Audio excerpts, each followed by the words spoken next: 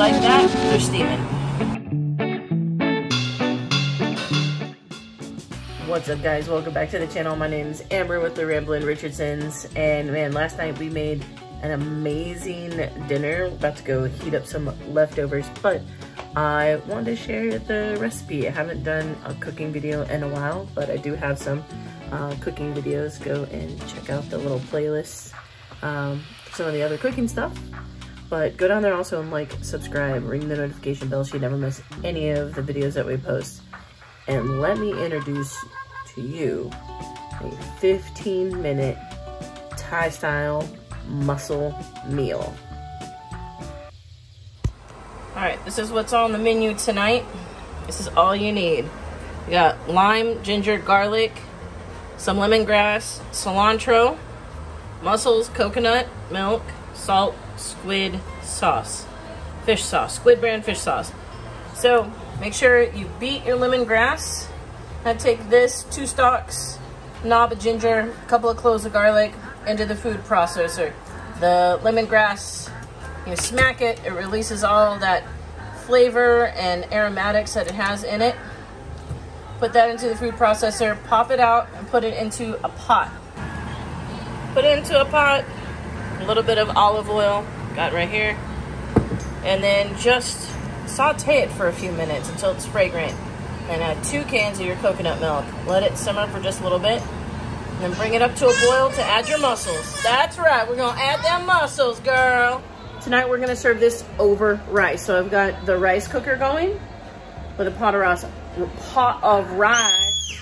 Wow, with a pot of rice already. So you add your mussels in like this. It's barely gonna cover the top of them. We're gonna put the lid on, let them steam and boil a little bit. Just like that, they're steaming. This meal is super quick and easy on the pocketbook. Those mussels frozen like that for a pound is like $2.75, $3. So not spending a whole lot of money there, and all of those juices and everything that's gonna go into that is gonna taste so good on this rice. So I cannot wait to show you the finished product. So I'm gonna chop some cilantro up to garnish our mussels. Actually, you know what, why don't we do cilantro lime rice? Let's make cilantro lime rice. Put the cilantro and the lime right into the rice when it's done. Easy peasy. Here's a pro tip. Don't add your fish sauce until the very end when the mussels are done, because your whole house will smell like fish sauce. If you don't know, it's not the best thing that smells very good. Yeah, not a good smell. So wait until the end. Mussels are almost done. Okay, got some cilantro, got some lime. Rice is done, mussels are done. We're just gonna add this to the rice with a little bit of that kosher salt. And dinner's ready. There's the finished product, y'all. Looks so good. And cilantro lime rice. Easy peasy. Now time to taste test. Put it all together, there you go. So good. Now I gotta clean up the kitchen, but guys, thanks for watching. I hope you enjoyed it. With a